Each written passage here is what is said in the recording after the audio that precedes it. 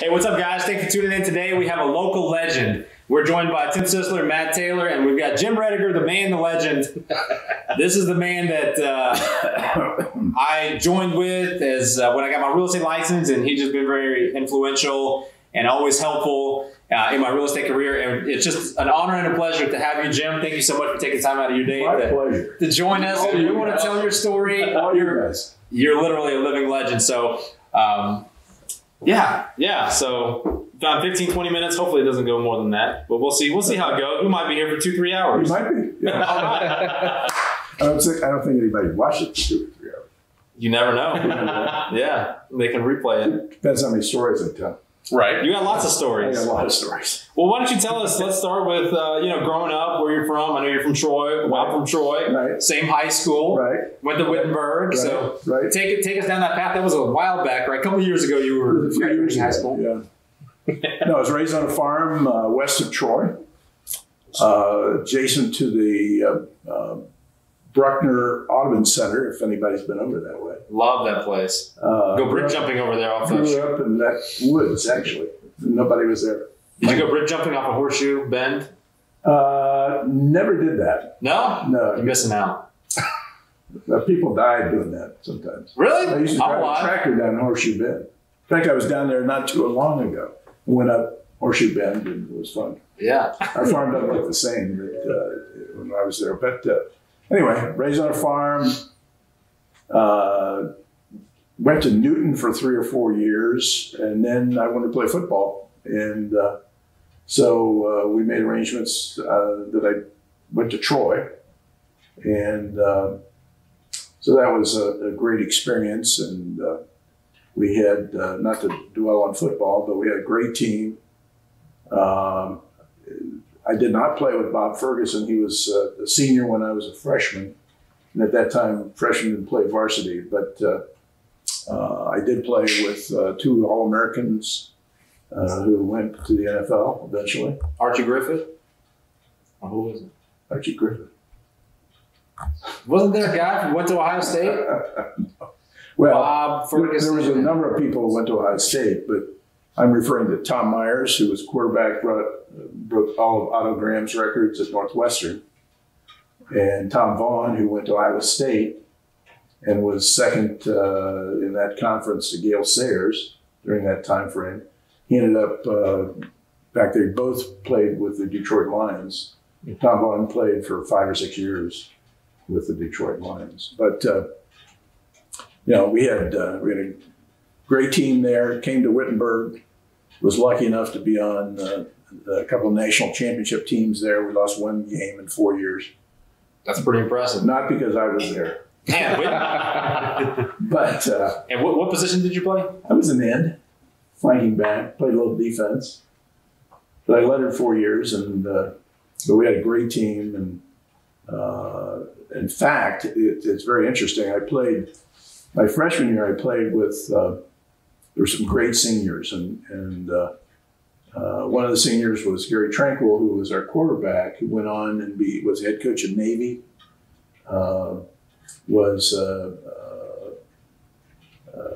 Had a great career in college football, as well as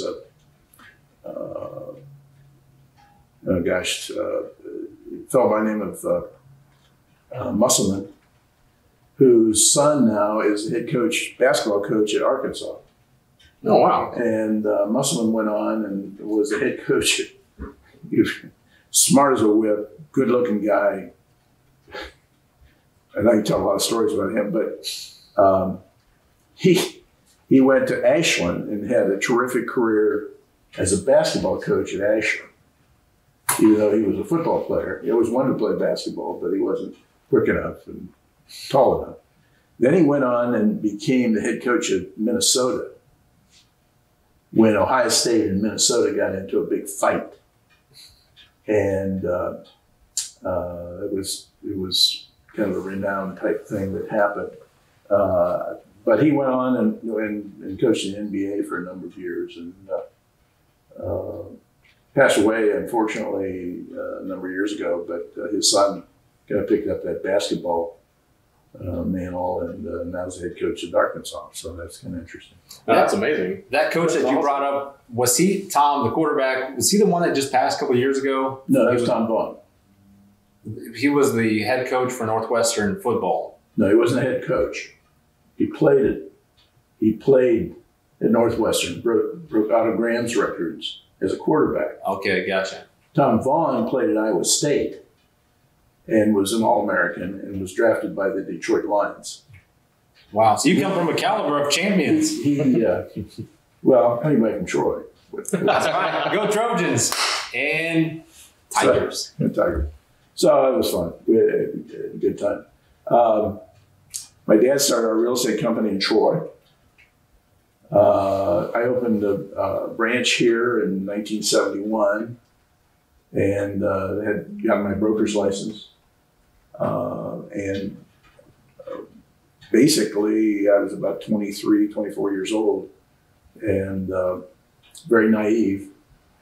And I can imagine the 23 or 24-year-old coming into this community now and opening a real estate office and going to compete with, the Link Helmuths, and at that time, Joe Denny, which is, she passed away a number of years ago, but there was some real strong competition. In fact, I had one of the brokers stop by after I opened an office. We bought a building out on East High Street, and he came in one day, and I'm sitting at my desk, and nobody else was there, and he said, I'll tell you what, if this doesn't work out for you, you can call me. You can put it work out. I thought, you don't know who you're talking to. But What a generous offer. yeah, it was a great What was your major at WIT? business. Business. Did you know that you were going to, go into the real estate business? No, I really wanted to go into small business.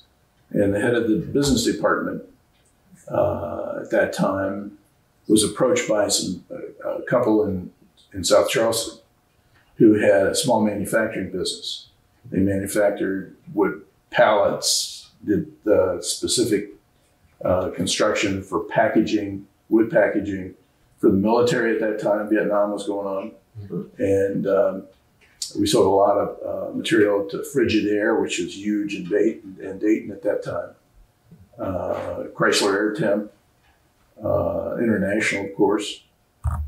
So I really learned a lot about running a small business and the manufacturing process, hiring, keeping employees, that type of thing. And this couple did not have any children, and the plan was that Judy and I had gotten married, had our first son at that point, and they became our third set of parents. Well, we didn't need three sets of parents. We already had two, and that was probably enough.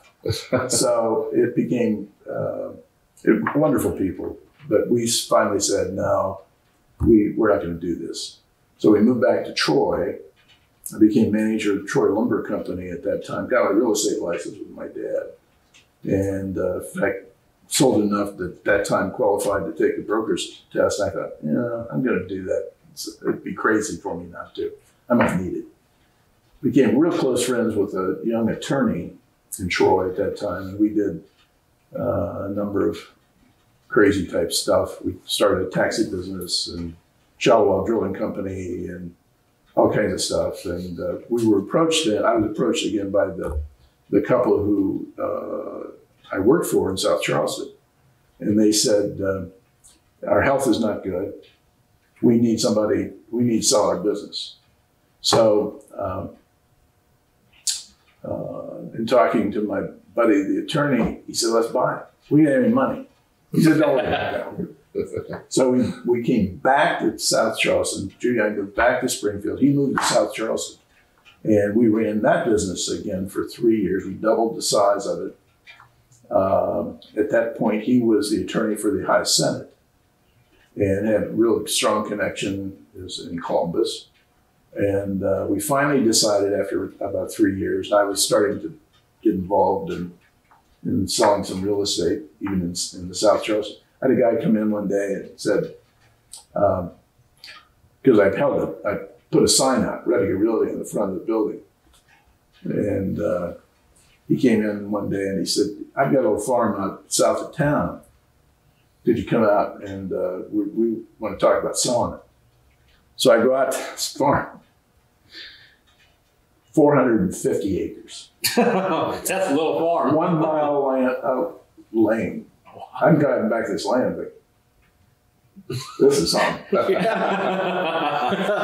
So, but we sold it, and which had a lot of interesting stories with it, but sold it. And at that point then, I decided to maybe sell out to my partner. We had a cross purchase agreement thing. So I sold out to him, and that business is still in business. It's Buckeye Wood Products. They're huge. They've done a lot of work with Honda over the years. Been very successful for him. And it's quite an operation, but we were kind of the start of all that. And so anyway, Judy and I liked Springfield. We probably should have moved to Dublin at that point because Dublin was very small. But we liked Springfield, and so we opened a small real estate office, and here we go. Yeah. So in regards to the real estate, if you were to give one bit of advice to somebody who's just starting their real estate career right now, what would you tell them? I'd say come to Coldwell Banker Heritage. Yeah. Well, I'll tell you why. What's the benefit of that? Benefit of that is training. Yeah. It's dominance in the market. Mm-hmm. Gives you immediate strength. Sure. But certainly the educational process is vitally important. And one reason we sold our company to Coldwell Banker Heritage was, number one, they're good people. Number two, they're honest. They've built a terrific business. Heritage in Dayton for years and years was the dominant residential real estate company in the Miami Valley. What? Ron Sweeney's incredible. He's very, very intelligent. Yeah, and he works hard. Oh yeah. He's gonna be on the podcast next week. Oh, great. Yeah. Good. But he's got a great story to tell. Mm-hmm. We talked to him for a year and a half before we decided to do this. But the key was for a small real estate company, or even a medium-sized real estate company, you cannot compete with this. You cannot, in this world that we live in, with technology and the investment it takes. We weren't going to make those types of investments as far as the technology, the equipment, the recruiting posture. And particularly at my young age, it was difficult to attract young people because the question always came up, how long before you retire? Yeah. Because, I never asked that. Well, you didn't understand. I just thought more wisdom. Yeah, exactly. But the key is that if you're gonna sustain yourself in business, particularly in the real estate business, you have to be able to recruit, because for a real estate business, your salespeople basically are your customers, and you have to meet their needs. Even though I've always sold and enjoyed that, so the advice that I would give to young people is hone in your technology. Join a strong group. Join a strong group, no matter what it is, and then develop that networking. You have to be able to know people, and that takes time. And you have to build that reputation that you can treat people fairly. And because this business is not what it used to be. It used to be a lot simpler. I wouldn't say it was easier. In many ways, it was easier. But in today's world, with the technology and the legalities and what you have to go through as far as financing is concerned, you need to learn those skills. If you don't learn those skills, then you're not going to be successful. As I always said to all you guys was, you know, if you could deal with frustration on a daily basis, you'll be successful in this business. Isn't that the truth? Because it's frustrating. It's very frustrating. Sure. And I'm still, you know, since I've slowed down as far as management's concerned, I'm still selling. And I'm still using those skills, but it's tough. It's, you know, the processing phase, the negotiation phase, working through the inspections. You know, people say, well, I can sell my own house. Yeah, you can find a buyer. But are you going to process? You're going to process? You're going to get them financed? How much time are you going to waste? You know, some people are very easy, and sometimes it can be very easy. But other times it can be exceedingly difficult. And if you don't have those skills to hang in there, negotiate, and understand the system, and know who to call to solve some problems, it's going to be twice as hard for you. So, you know, building that network that you need to have to sustain yourself over the long term. You know, this is the long-term commitment that you make. And if you don't do that, then it becomes very challenging. Yeah, I remember when I first started, I had to take those classes. You know, I joined Coldwell Banker immediately. I sat down with you and Shannon at the time, and I was blown away just with the amount of technology you guys had. The training was amazing because I knew I'd taken the classes at Clark State, but I knew that wasn't enough. You know, how am I going to write a contract? How do I properly negotiate these things? How do I stay legal? You know? So then I drove to Beaver Creek, took all those classes, and I felt like I had at least 2 years of experience by then. You know, you have to understand that you know 95% more than any of your customers will ever know about this business. And so that confidence level, you know, it's extremely important, even though a lot of times you don't feel confident. And but that just takes time. You know, it takes time, and that knowledge base that you have to develop and maintain, and you know, the education thing is getting, you know, tougher. I renewed my license, and of course, when you get a certain age, you don't have to take all 30 hours. You take 9 hours. But to keep your broker's license, it took another 3 hours of broker information. Do I need that? No. Do I want it? I've always had my broker's license. Sure. No. I mean, really.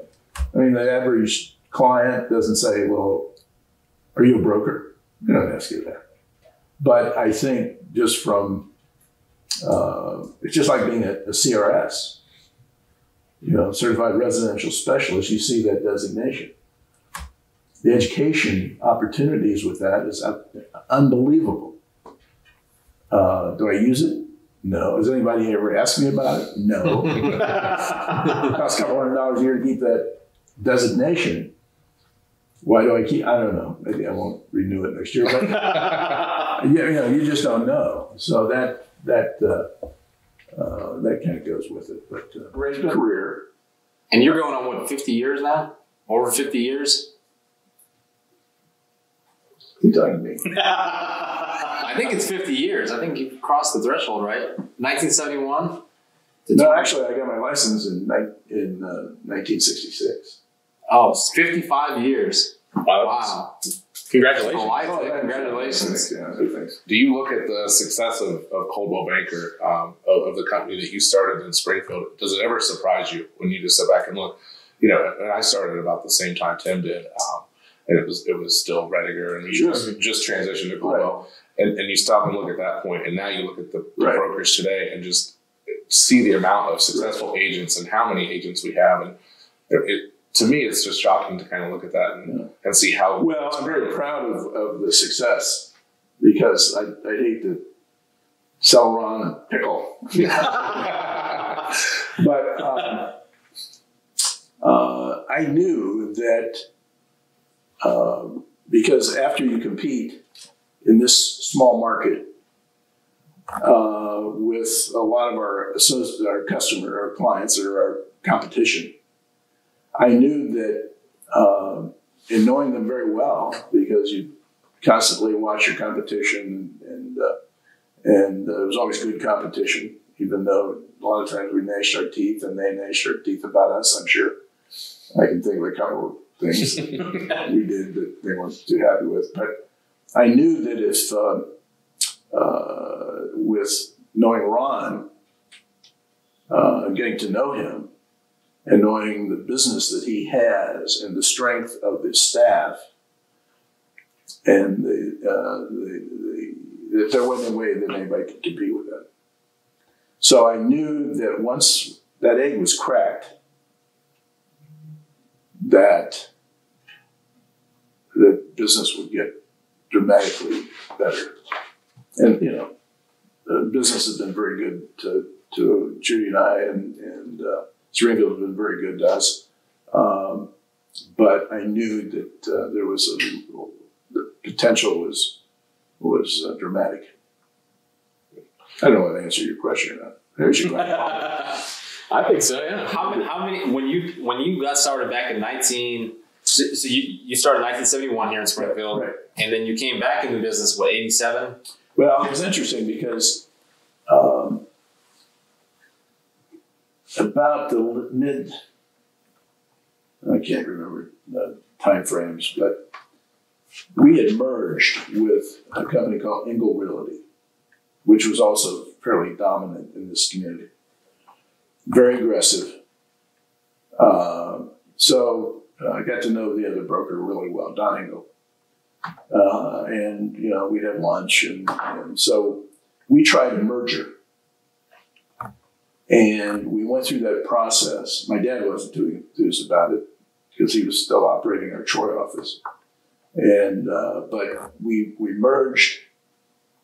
We had 5 offices and 60 people. Wow. What year is that? Mid-'80s. Then interest rates went through the roof. How high did they go? 15, I think, was the most. I used to pray for 8% interest. Oh yeah. That would be They can perfect. lock in at under 3%. That would be, Yeah. because if you had 8% interest, then, you know, CDs and savings rates would be up. And 8% interest, you know, at that time, mortgages were very reasonable, even at 8% interest. But so anyway, we merged, developed that business, and he and I said, hey, this is, you know, interest rates are high. He was very uneasy, smart as a whip guy. So we dissolved that company. We sold our branches to our managers, one of which is Market Square, and that was the name of the company we developed, was Market Square. In Urbana, Dennis Van Hoos was one of our managers. But anyway, we sold that, sold our local business to a competitor, which I won't get into because he didn't do anything with it. But so he shut us out for 5 years, so I was shut out. So at that point, I did commercial and farm work, and was with Levine Realty, which was a good experience. At that point, I sold the largest farm in Ohio, could be still the largest farm ever sold in Ohio, 15,000 acres in Madison County, to Metropolitan Life Insurance Company. I had done some business with them the prior year, in fact, a couple of years before then, and got to know the people there out of Chicago. And they became interested. We heard about this farm. The farm was owned by Sawyer, who owned the Cincinnati Bengals. It's kind of interesting because when Procter & Gamble was started and became very, very, very successful, there was a number of the executives bought farms up in Madison County. Don't ask me why. I have no idea. But the 400 acres that I talked about initially was I sold to a Procter & Gamble executive who had been retired. But anyway, that process took 2 years, and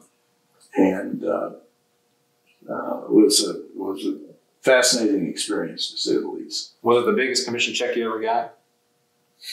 No, because we negotiated the commission. Lesson number one. Yeah. In fact, they tried to screw us out of it, to tell you the truth. Really? Yeah. And that's a good lesson, too, because I always kept a daily log of what I did and who I talked to. If it wasn't for that daily log, they'd have blown us right by. They wouldn't have paid us commission. So you write down all of your stuff when the I did at that time, yeah. daytimer? Now you have emails and you have texts and so forth. So, Well, dot loop, you can even communicate through dot loop now. So it was, but I had, I had who I talked to, when I talked to them, what the conversation was about, just about that simple. So I said, look, there's a lot of money on the table. I could prove that how involved I was, and I was a procuring cause of this whole event. And they finally acquiesced, and the commission was negotiated. But I don't think that was the largest that ever done. Did they not sign the agency disclosure? We didn't do agency disclosure. So was that the largest property you've ever sold? I mean, that's huge. I know that I know 15,000. Yeah, I know of cities that have been created on 100 square acres. Yeah, 15,000 acres. That's insane. it was insane. What portion of Madison County was that? What percentage would you say? Well, there was a little in Clark County. You go down around South Charleston, over towards London, even up north. Madison County has wonderful farmland. Yeah. And I think there was a 3,000 acre farm, and there was a 4,000 acre farm, 3,000 acre farm, but it was all packaged. And the company that owned it, or the corporation that owned it, also did. They had a management company set up to farm. So Metropolitan hired them to farm that farm. Now, I don't know whether that whole package is still together or not, whether Metropolitan eventually sold some of that off. And, it's tough to track because they use holding companies. And you don't know who's on first and what's on second. But So you called the owner of the Bengals and said, "Hey, I want to dot loop you this document. Can you sign it for me?" Yeah, of course not. You got to come and see me at the game on Sunday, and then I'll sign the listing. We could have done that, but it was interesting.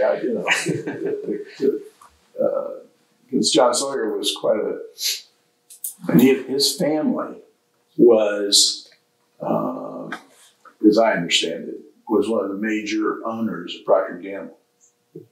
So that's where a lot of this money came from, and they invested in these farms because they were. And Metropolitan bought it because they were. This is all my interpretation. This is not facts. So if somebody comes back and says, "Well, that's not right," this is what I interpreted. The Metropolitan used these farms at that time to store money, basically to diversify shell corporation. Cash. Well, no, I mean they ran it. It was all above board, but they would have so much money coming in because of premiums and so forth. Who knows how many people paid life insurance policies at that time, or still do. So they had to have someplace to put this money and in assets that would give them some sort of return. So this was a good place to store. I can't remember what the whole total package was at this point, but it was a big number. Well, Joe, I got one more question for you. I don't know about these guys, but I'm sure you saw that Springfield was recently rated number 3 on the hottest real estate markets in America right now. What do you think caused that? What do you think made Springfield so hot right now? Yeah, the Wall Street Journal that put that article out. Well, first of all, this is a very conservative part of the country. Okay. So we have a lot of people who are sitting tight. It's when I grew up, we used to say the rabbits used to sit tight on cold, rainy days. Well, people don't know what's going to happen from the economy, politics, whatever. So in my interpretation is, and with the COVA, people are sitting tight. They're not thinking about moving, or if they are thinking about moving, they want to find something before they make that decision to sell where they are. Sure. And we're running into that all the time. Oh yeah. So I think that's part of it. But it's, people are sitting tight all over the country. I mean, you It's good to know that we also have a really good cost of living compared Oh, to, yeah. and we're in proximity to Columbus and Dayton, which Right, has a really high cost of living. So, it's people are able to live here, pay a lot less, and commute, for the job. So I think that makes Springfield really attractive. Exactly. So, 100%. have you ever seen a market this exaggerated? Just pray for this. I pay for 8% interest. Right. I mean, we used to hear about California, people lining up, and I think, I've never seen that. But no, I've never seen anything close to this. It's just amazing. That's all you can I don't really like working in this environment. I prefer a more balanced market. I think it's better for everyone. This is a little bit hyper competitive. Right. This pendulum will swing too, Yeah. I mean, as a smaller company, we used to carry 250, 300 listings. Signs were always a problem. They still are, but I mean, we used to have that kind of volume as a sales inventory or in the warehouse, so to speak. And today, what do we have? 30 listings as a company? I don't know. We've got probably 30 ourselves. Yeah. It's pretty bizarre. It's bizarre. It really is. And this will swing, and this will change. And then you'll wish for this market again. But it's going to take a while. I don't really see this changing too much in the next 12 months. I think the Fed locked in the interest rate at 0% until 2023. Yeah. Wow. We have to be careful with inflation and the money that's being dumped into the system. But real estate's a great place to put it. Oh yeah. Do you see it being a gentle swing or more like the crash that we experienced in 2008? Do you think it's going to be dramatic? It's part of it will be gentle. But I also read this morning's Wall Street Journal about them generating more what we used to call subpar mortgages opportunities, and where to get people into I don't want to call it subsidized housing, but low-income housing, they got to start making loans again, which got us into trouble, in 2006, 2007. Sure. Where people were buying things that they could buy, but they couldn't sustain it. Sure. And that's the thing that really worries me, that we start seeing that again. Me too. And, when you used to go out and sit down with people and they say, we've got to sell. Well, how much do you owe? Well, we owe X. Well, your home's not worth X, it's worth Y. And unless you have some way to bridge that gap, it's not going to happen. Yeah. So, because the strength of the buying market wasn't there at that point. Sure. So, and plus those houses were inflated compared to the marketplace. Yeah. So I can see that as a bubble, but I don't know. It's I hope it's not as bad as it was. That was really bad. Yeah. Well, you look at our market, for example. We have not really appreciated. I've studied Columbus, and you look at all this appreciation. We've been flat, and now it's just finally been picking up steam. And now we're setting comps, and now we're able to. I sold the property on Rutland for $130,000. The guy said, "Are you crazy?" Yeah. Then your friend came out that you play poker with or whatever, and he said, "Yep, worth $130. Good, yeah, that's a good man." And we're seeing that appreciation because we're having Columbus buyers and California buyers and New York buyers coming in. They're paying cash. $130,000 for a house. Are you kidding me? Well, also, you can't get a cardboard box in California. Yeah, we're seeing Springfield actually invest a lot more money into neighborhoods that you wouldn't see, that you see they need some love. Sure. And then, we have people who are investing in neighborhoods themselves and kind of making these neighborhoods beautiful again. And people are building brand new builds in neighborhoods that have kind of started to fall. Yeah. So, we're seeing people kind of help the market. And I don't know if it's really going to hurt Springfield that much. Well, I think Springfield has a good future. I'm not. What worries me about Springfield is the downtown empty office space. Oh, yeah. But that's not unusual. Columbus worries about the same thing. New York obviously worries about the same thing. Dayton worries about the same thing. Sure. So I think the direction, even though we're attracting some manufacturing businesses, I think Springfield's going to have growth, but it's going to be maybe in a little different direction than it has in the past. Sure. What do you think should happen with the mall? I seen they're shutting it down next month for good. It's gone. That's a tough one. This past weekend, our grandson plays on like an AAU basketball team, high school team. And so basketball, like volleyball, like soccer, like that you guys are just starting to get into. But if you go up to Polaris Shopping Center, north of Columbus,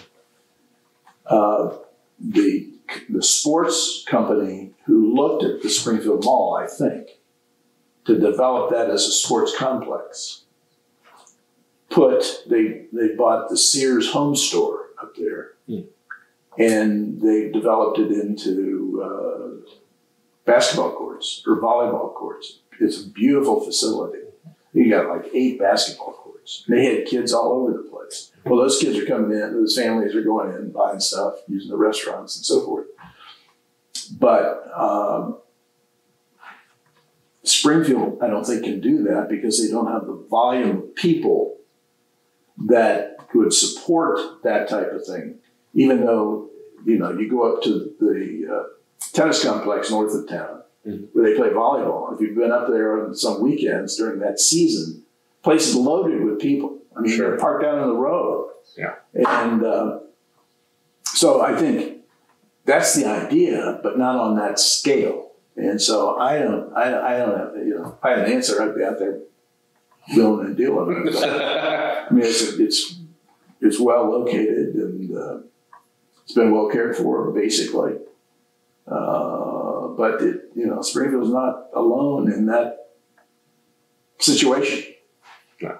With the advent of online commerce, a lot of malls are experiencing this, and we're just part of that. So, right. And it's frustrating. I mean, if you have somebody in from out of town and you're showing them Springfield and you're trying to encourage them to buy here, they'll say, "Where do you shop?"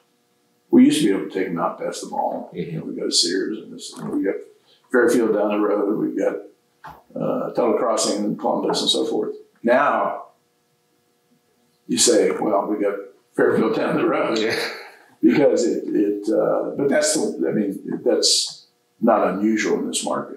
Sure. Or in any market, I guess. Well, and Upper Valley is actually not a bad street to be on because there's on average 12,000 cars that drive down that road every day. Yeah. So whatever goes there is going to more than likely thrive and hopefully bring back some sort of industry to that area.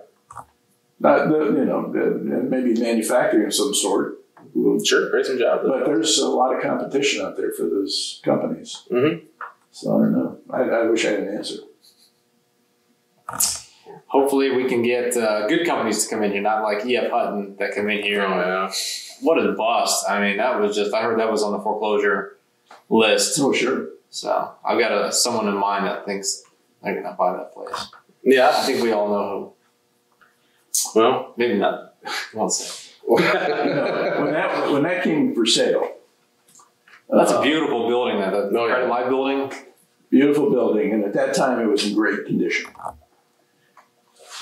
The insurance company that bought Credit Life, I forget what kind of number they had on it, but I know the buyers bought that for like $375,000, including that warehouse over behind St. Regis. Man, I would have gone for that. Plus all the equipment in there, all the desks and everything. Wow. But the buyer had somebody that put in there in 3 floors at that time. And so they could rent it cheap, sustain it. But that building at that time, utilities and taxes were like $900,000 a year. So as you thought about that, and the building was in great shape, to invest in that type of risk without a definitive plan on what you're going to do with it, and have that kind of overhead looking at you, I don't know. Good luck. Is it because it's all glass? Is it just not efficient, or? No, I'm sure that there are some maintenance issues there. I don't know. I know nothing about it. But when E.F. Hutton guy came in, he called us and said, hey, I need some help renting this. So we went through it. I said, listen, with all due respect, if you rented this place for nothing, I couldn't get people in here. So you better find somebody else to represent you. And they have, they give you the desk and all that of stuff. I think if our brokerage continues to grow at this level, we may have to buy it. That'd be Coldwell good. May Banker. have to. Yeah. Yeah. We'll have to ask Ron Sweet. Yeah, we'll have to ask that. Next week. Absolutely.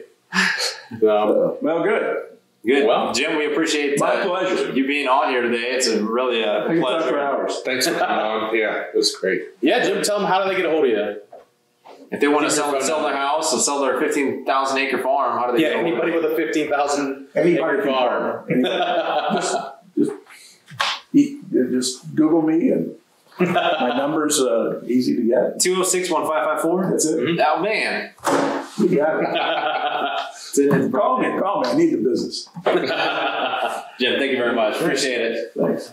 Jim, thank All right, you. guys. Till the next episode, The Legend. If you guys want to get a hold of Jim and sell some real estate, here's the man.